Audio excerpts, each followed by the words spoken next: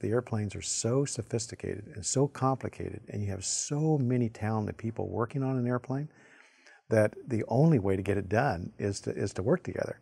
And so we codified that. We made it a reliable process. We started running our business plan reviews every Thursday. We included everybody, the color coding, including the suppliers. Everything was to create an environment where everybody knew what the plan was, knew what the status was against the plan, and what are the areas that need special attention that we could all work together. And it was fun. I mean, it was like everybody would say, how do you create something that's so sophisticated? Don't you worry? And how do you sleep at night?